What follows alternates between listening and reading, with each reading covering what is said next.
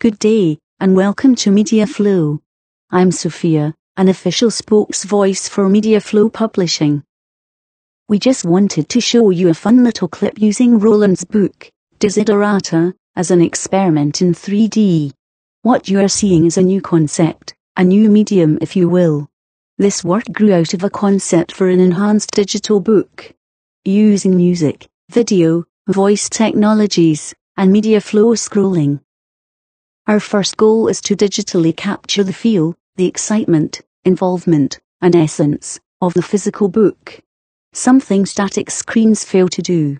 Secondly, a MediaFlow text asks you to slow down, it invites focus, and lets you experience the words and nuances as they were originally written.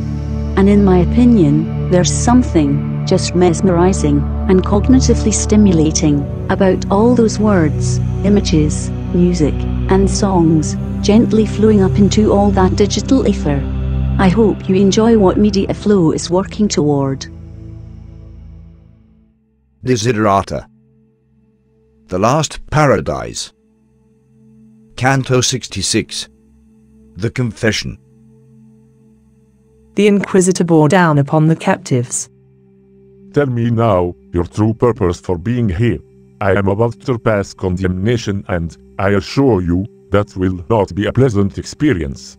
In my powers granted by the Ecclesia, I shall condemn your souls to a fiery hell, as our Savior soon returns to punish you blasphemers and rescue his suffering children.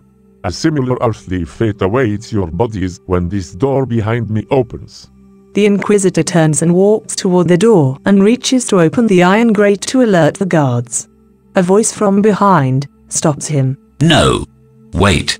He slowly lowers his arm as a knowing smirk spreads across his face.